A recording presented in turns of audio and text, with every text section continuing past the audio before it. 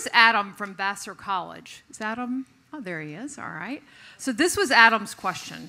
He said, given the liberal political order bends towards automation of individuals, e.g. automation and urbanization, how can meaningful community be assured?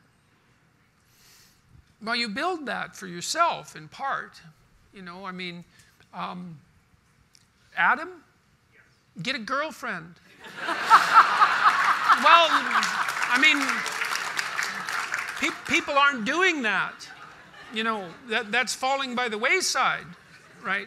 And it's because it's trouble, you know, well, it is trouble. Life is trouble, and it's trouble to establish a permanent relationship, you know. I mean, we've told young people for far too long that, well, they should be happy in their relationships, let's say, and it's like, that's weak. Well, it is. God, most of you are married. It's like, to be married for 40 years, that's not a triumph of happiness. It's a triumph of character. It's a triumph of negotiation, right?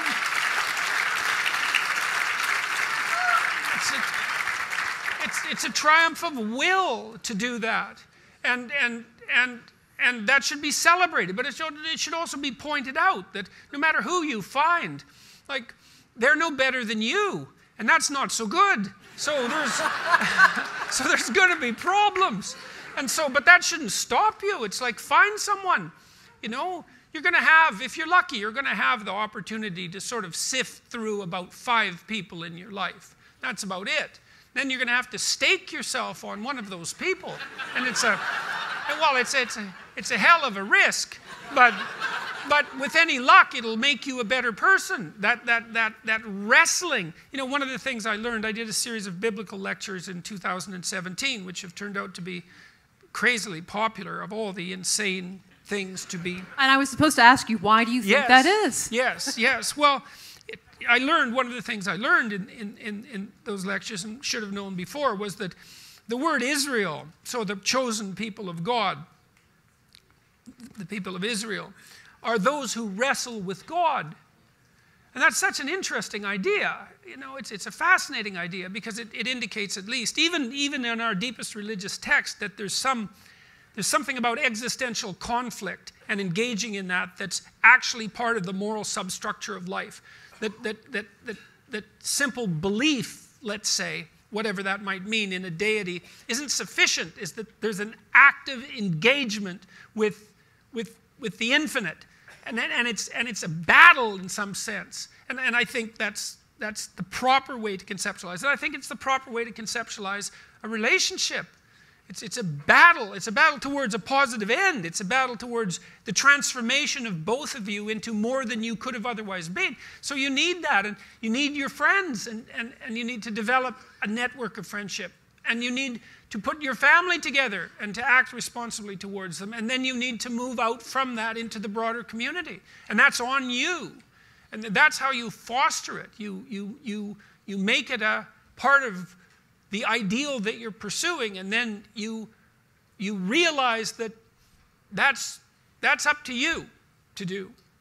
And maybe then you realize that you can do it as well, if you're willing to make the right sacrifices, which really usually means burning off a fair bit of dead wood, and that's not something that people are particularly excited about doing, and no wonder. Our time has been too short. I have time for just one more final question, I'm told.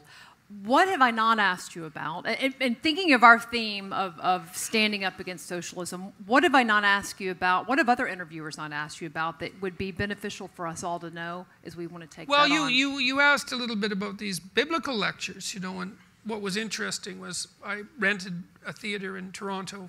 I rented it 15 times, and it was a theater for about 500, and it sold out every time, and I lectured about Genesis, and it was mostly young men who came. They weren't all young, but they were mostly men, which was very surprising, because, like, that's just not what happens. And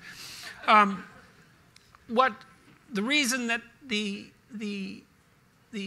lectures worked and was because I put together something that I don't think liberals or conservatives have done a good job of putting together. The liberals are more on the happiness and freedom end of things, and the conservatives are more on the duty end of things. And those both have their place.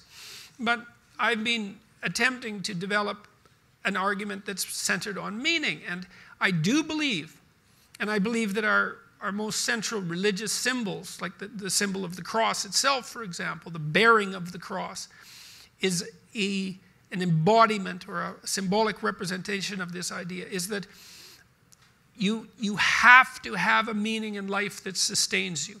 Life is a serious business. You're all in.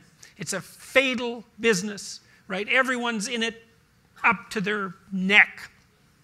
And it's dreadful in some sense, in the classic sense. And you need a meaning that can sustain you through that. And that's to be found in responsibility. And that's something that we have not communicated, I don't think, well to ourselves, but we certainly haven't communicated it to young people. It's like, well, you're lost.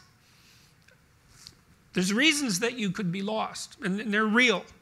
You know, God only knows what terrible things happen to you in your life. It's like, how are you going to get out of that? Well, not by pursuing impulsive happiness. That is not going to work. Not by thinking in the short term. Not by thinking in a narrowly selfish manner either, but by taking on the heaviest load of responsibility that you can conceptualize and bear. That will do it. It'll do it for you. It'll give you a reason to wake up in the morning. It'll give you a balm for your conscience when you wake up at night and ask yourself what you're doing with your life. It'll make you a credit to yourself and to your family, and it'll make you a boon to your community. And more than that, there's more than that. You know, it's said in Genesis that every person is made in the image of God. And there's an idea in Genesis that God is that which confronts the chaos of potential with truth and courage. That's the logos. And if we're made in the image of God, that's us. That's what we do, is we confront the potential of chaos, the future, the unformed future. We confront that consciously. And we decide with every ethical choice we make what kind of world we're going to bring into being. We transform that potential into actuality. And we do that as a consequence of our ethical decisions. And so it's not only a matter of putting yourself together and putting your family together and putting your community together. It's a matter of bringing the world in its proper shape into being. And I truly believe that that's the case. And I believe that we all believe that. Like, we hold ourselves responsible. You know that if you've made a mistake with your family, you know, because you were selfish or narrow-minded or blind in some manner, that you regard yourself as culpable. You could have done otherwise. And now you've brought something into the world that should not be there. And it's on you. We hold ourselves responsible in that manner. And so what that indicates to me is that in a deep sense we believe that we are the agents that transform the potential of being into reality. And that is a divine, if anything, links us with divinity. It's our capability to transform what is not yet into what is. And the other thing that happens, and I'll stop with this in Genesis, and this is so interesting, it's so fascinating, is that as God conducts himself through this enterprise of the transformation of potential into actuality, he stops repeatedly and says, and it was good. And that's a mystery. Why is it good? And the answer is something like, well, if you conduct yourself with the courage that enables you to accept your vulnerability, which is no trivial matter, and if you're truthful, then what you bring out of potential is what's good. And that sets the world right. And that's up to us. And to me, that's the great story of the West. That's why we regard ourselves as sovereign individuals of value. That's what we are. And we need to know that, to take ourselves seriously and to act properly in the world. And that's what I said in the biblical lectures in many hours. And That's what's made them popular, because people, at the level of the soul, I would say, people know these things to be true.